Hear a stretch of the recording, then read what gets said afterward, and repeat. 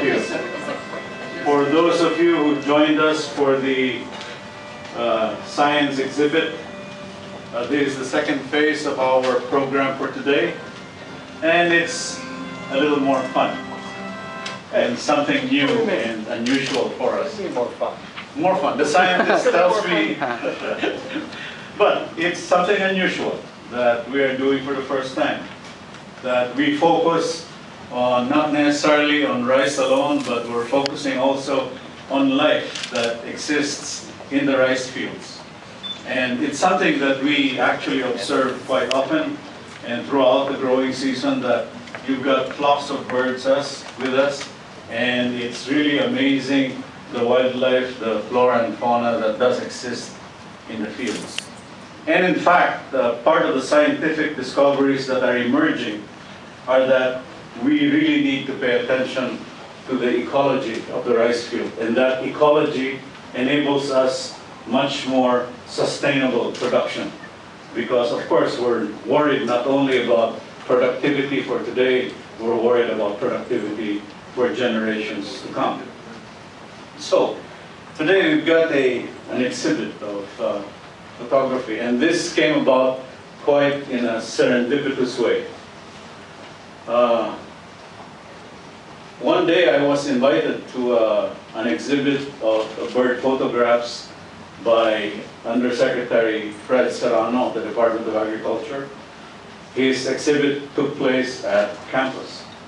And I thought, here we've got this resource, and we do have a lot of birds in the fields, and why don't we invite Undersecretary Serrano and a number of other bird watching and photography enthusiasts on campus and IRRI to work with us on an exhibit to show off their work.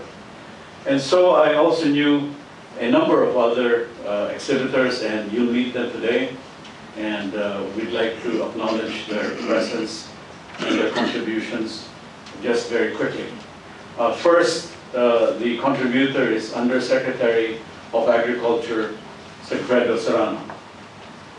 Unfortunately, Fred is on mission right now.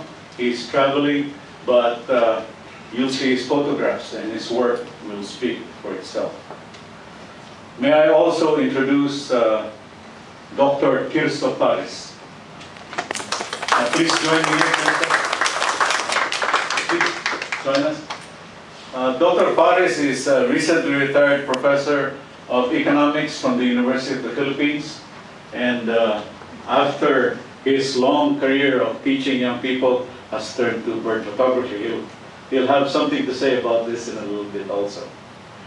I'd also like to introduce one of our colleagues, part of the IRRI family, Mr. Paul Bourdin. Paul Bourdin teaches mathematics and engineer at Brent School, but his passion are birds.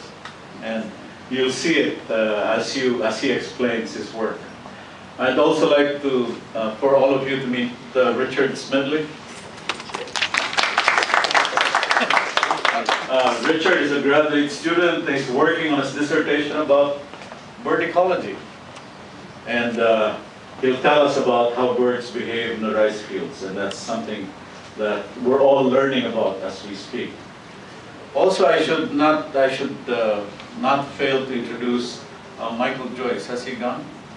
Oh, Michael created the bird sounds that you'll hear as part of the exhibit. And he also arrived at IRRI quite serendipitously as a partner to one of our scientists, and he came and joined us for this.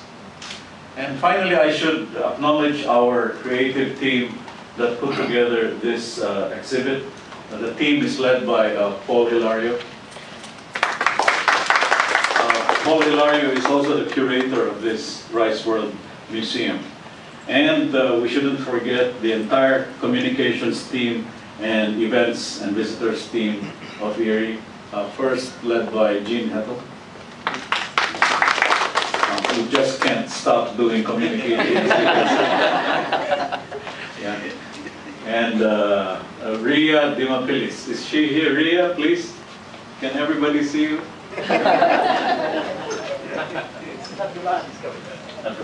But she'll join us in a bit. She helped engineer this whole affair, put together a lot of the logistics that went into the support. Ria, please. So, may I again introduce our Director General, Robert Zeigler. Thank you very much, Bruce. You said everything that I thought I was going to say. Well, I'm sure I'll think of something. No, I have the great fortune of having one of those fantastic office views in the world. My view sits on the corner of the building opposite the fountain and looks out on Mount Banahao and the surrounding areas. And in the foreground is just a wonderful array of bird life in the rice paddies. And it wasn't always like that. In the 1960s, 1970s, into the 1980s, but those who grew rice thought that anything in the rice field that wasn't rice was a pest. And so there was a lot of spraying of pesticides, and basically the rice paddies in many places were almost deserts in terms of biodiversity. We came to understand the ecology of the rice paddies, and now in our production fields and research fields, we spray pesticides at a rate that is almost zero. 97–98% drop in pesticide usage in our fields. And what we've seen is a tremendous flourishing of life in the paddies. The birds are at the top of the food chain. And if you have birds out in your rice paddies, egrets and other feeders, you know you have a healthy paddy. You have a healthy environment that insects and frogs and other invertebrates can live quite happily out there and can provide enough food for the birds as well as produce a healthy rice crop. And so this exhibit, the birds of IRRI, or the birds of the rice paddy, is in fact a celebration of healthy rice paddies and is an indication that the rice ecosystems in Asia can be very healthy systems that will contribute to maintaining the very important biodiversity. So this celebration is really a celebration of biodiversity, a celebration of what we've learned over the decades of what a healthy food system is all about. So I want to congratulate our colleagues here who have put this together. You see them out at all hours of the morning, 5 o'clock in the morning, creeping around, looking for birds. They're a very strange lot, and we don't want to go into that very deeply. But I love them, and I admire them and wish I had the patience and the dedication to be as persistent in tracking our fine feathered friends. And again, thank you so much for putting this together. It is a stellar exhibit, and I'm sure you'll enjoy it. And we do have cocktails and snacks for you. So with that, I'll turn it back over to Bruce. A presentation on facts and myths about birds by Richard Smedley.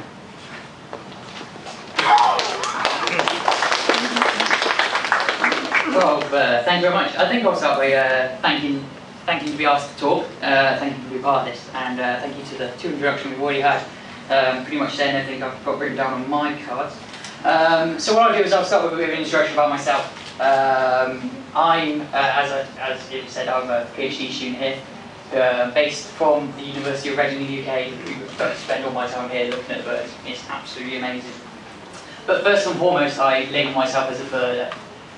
The birds is what draw me here, and this is what really drives my research every day. As was mentioned, getting up at the ridiculous time in the morning to go and see what's around is one of the most exciting things you can do. And if you can ever get it as a job, I highly recommend it. But unlike other people here, I must say that my background is as a birder, so I do very little on rice. So whilst I was still in the UK, I did a lot of research on birds in rice fields, and actually, for a geographical area that provides quite a lot of the global market for rice, there's very little research which can be found. Most of which comes from the US or Europe. So with this gives us a huge blank canvas, especially within the Philippines here, where IRRI is mostly based, and with the partner countries as well, where we can look at kind of what we can do with rice fields to both benefit birds and the farmers. So with no actual kind of literature review, as it were, or no literature on birds in rice fields. I went to the birds on the to the farmers in the field and asked what their knowledge on birds was, and this opened up to the largest myth, which has already been mentioned once already this evening, is that all birds eat rice. Which, if you take away nothing from me from this evening, it's a complete myth. That's completely untrue. They seem to have been convicted. Convicted without any evidence. People see birds flying away and they think they're eating the rice when that's just not true. What you're about to see in the door behind me is an amazing array of birds of colours, shapes, and sizes, and very few of them have got actually eat the rice at any time, let alone during seasonal times in their life cycle. So why do we have winged scapegoats? Why do they get the blame of all the loss of yield that we hear so much about? And it's mostly because there is a lack of knowledge out there. There are a few of us who work on birds, and there are a few of us who would go out and have a look. But that information is taking a while to get through, and so what the big message from this exhibition mostly will be is that all the birds are amazing and that not all of them eat rice, and that if that trickles down into a day-by-day kind of situation and farmers realise this, then we can stop the unnecessary persecution of the species which is going on.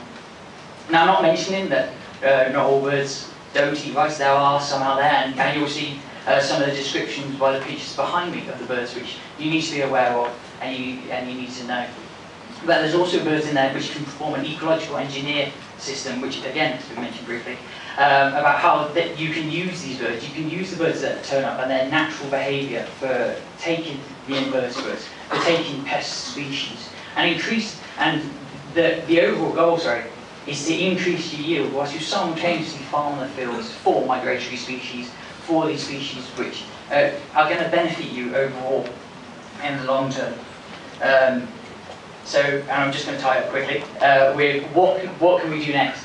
And it's really simple, and that's to go through those doors and enjoy every single bird you see in there, because they're around.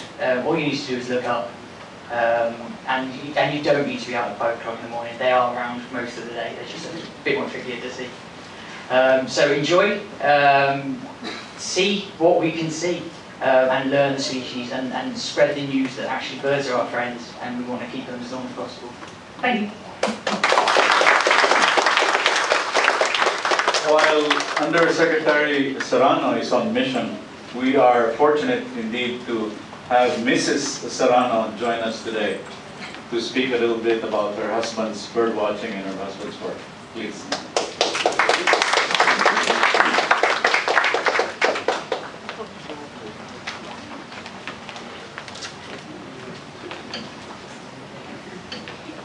Thank you. Good afternoon. Fred misses this afternoon's activity, and in his behalf, I would like to read his message sent through email. Okay. Your Excellencies, the Director General, officials and members of the IRRI organization, leaders and constituents of the UPLD and nearby communities, friends, good afternoon. We thank you for coming over to grace this landmark occasion, probably the first dedicated to birds in the rice fields. We thank and commend IRRI for conceptualizing and initiating this photo exhibit as the organization's contribution to the Philippine National Year of Rice 2013. We value this initiative by IRRI not just because it showcases the bird photography of the two most active Makiling area bird photographers, Dr. Tirso Paris, among my favorite professors from undergraduate days, and up to the present still my patient teacher in a lot more good things, and myself, but primarily for the informative and educational value to the community. Farmers, students, the science community, ordinary visitors to IRRI, the immediate community, and their leaders. It is hoped that this exhibit will foster a better understanding and appreciation of our magnificent avian friends, from the most common Eurasian tree sparrow, a low-value target for some bird photographers, to the now rarely seen rails such as the watercock, plain bush hen, or the ruddy-breasted crake. All birds are incredible creatures, and their value to any ecosystem far outweigh their perceived prejudice to human economic interests. This exhibit will also dispel the misconception of many, fostered by some as well, that IRRI is a toxic chemical spewing monster of a technology developer. The proliferation at IRRI and UPLB rice fields of such a wide diversity of birds, resident as well as faithfully returning migrants, is testimony to the vastly improved environmental friendliness of modern rice technology. It is the ignorance of people of our wildlife protection laws, the environment and the right of every creature to continue to coexist and share this planet with us that poses the greatest threat to their survival. We hope that this exhibit is just the beginning, and with the help of dedicated IRRI researchers like Mr. Smedley, we may yet come up with a cheap and widely circulated handout on rice birds for the general population, especially the young. By my experience, if bird watching is 100% awe and wonder, bird photography is about 97% disappointment given the shooting conditions. But that minuscule 3% of boundless exhilaration easily overwhelms all difficulties and disappointments. The vindication more than doubled by opportunities and graces such as this IRRI exhibition. Again, my profuse thanks and best wishes to all of you. My thanks too to my family for bearing with oftentimes odd behavior, the odd hours, the consistent record of escapes from household chores, and the strange equipment purchases. We hope you all enjoyed the exhibit. Thank you. And now, Professor Tirso Paris.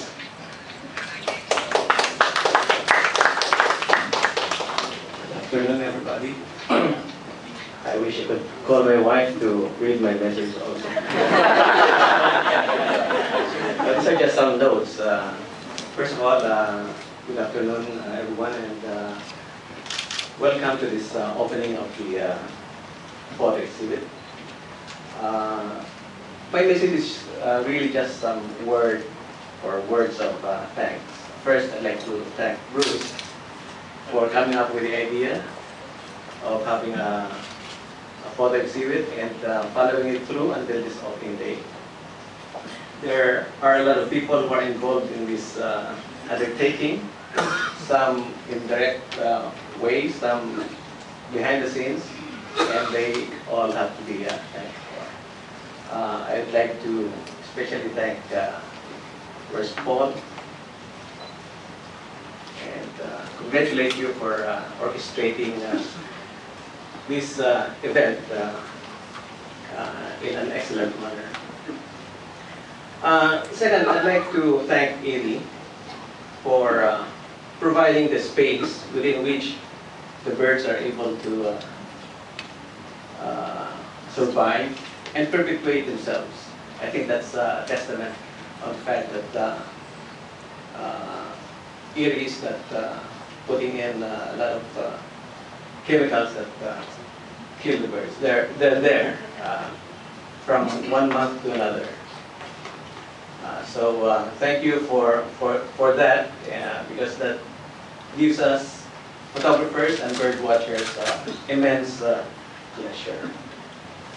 The third I'd like to thank most is the IRRI Security Office, especially Glenn Enriquez, I hope he's here, because we have been bothering him every week or so, because we would like to come into their upland and lowland fields, and sometimes I bring visitors from the Wild Bird Club of the Philippines and also the Wild Bird Photographers of the Philippines. And IRRI has been gracious in allowing us to visit the fields and be able to photograph various birds. Now, why do we photograph birds? Well, you might have read it, it's really a passion, but we do it not only for aesthetic and artistic value, but we would like to think that we're also doing something for posterity. I am part of the Wild Bird Club, Wild Bird Philippines and Wild Bird Photographers of the Philippines. And we espouse what is called conservation photography. And by that, we mean we would like to take pictures, and not only pictures, but beautiful pictures, which are intended to increase public awareness about the presence of many beautiful birds in the Philippines. Not just the Mayas that you see. A lot of people say that, I thought the only birds that could be seen here are the Munyas and the Mayas. But there are, in fact, a lot of beautiful birds.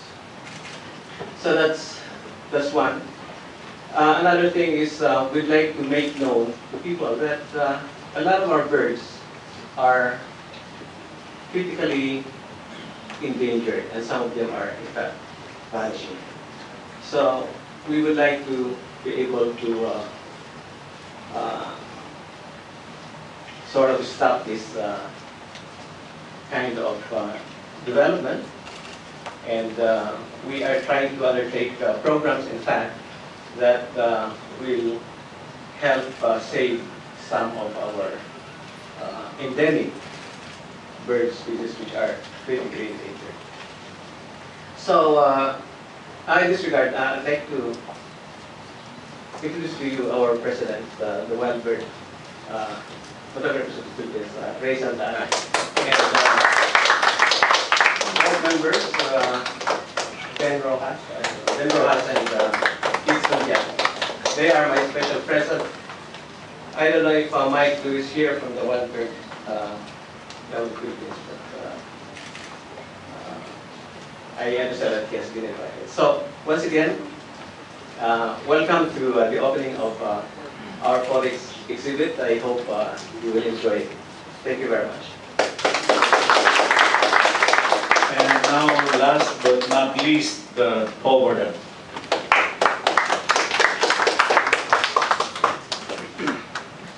Good afternoon, and thank you very much for coming. This is quite an important exhibit to me and to the rest of us who put in a fair amount of time and effort into this.